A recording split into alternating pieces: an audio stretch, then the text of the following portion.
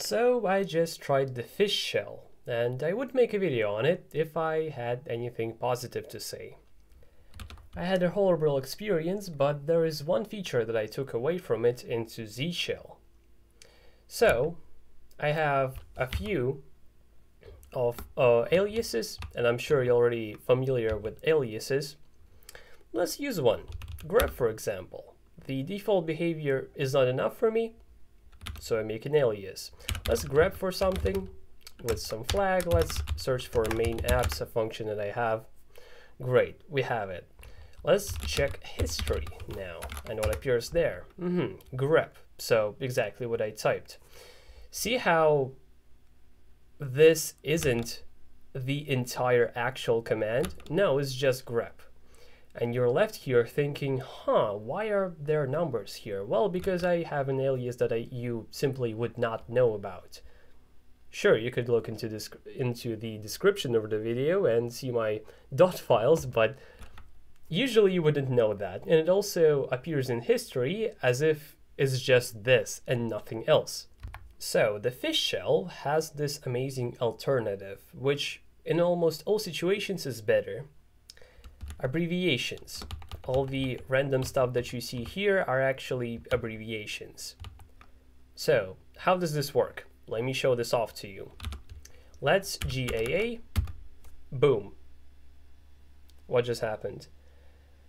This abbreviation expanded into what I actually need. And I don't necessarily have to press a space, which is what I did here. Since this is the full command that I want to execute, I could instead just type GAA, enter, boom. It still transforms into the full command. And then when we do history, it is indeed the full command that I actually intended to write. Yet I just typed in GAA, and that's how this works.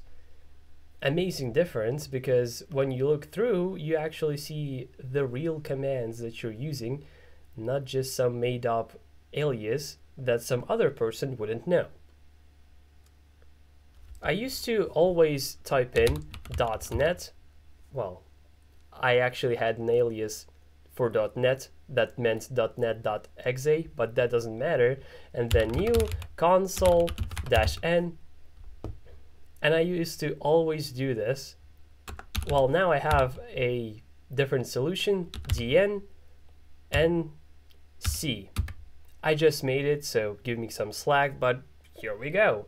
The entire thing that I used to always manually type in.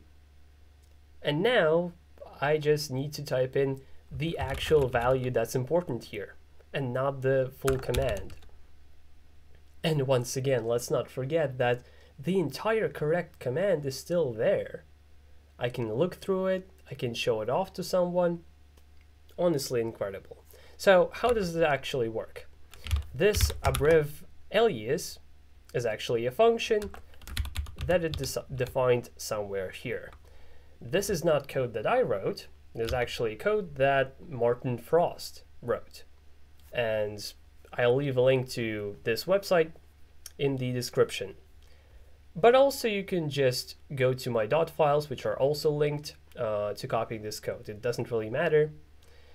So the only thing that you need to know is you copy all of that code and call abbrev alias to create an alias. And it works syntax-wise the same way as making an alias would be. So very, very simple, and now you have aliases, but better. And you see my wallpaper. The greatest thing about using Vim is that you can use Vim without using Vim. Same thing about fish. The coolest thing about fish is that you can use fish without using fish. So if you enjoyed this video, press a like, type some comment, maybe you have a question or suggestion.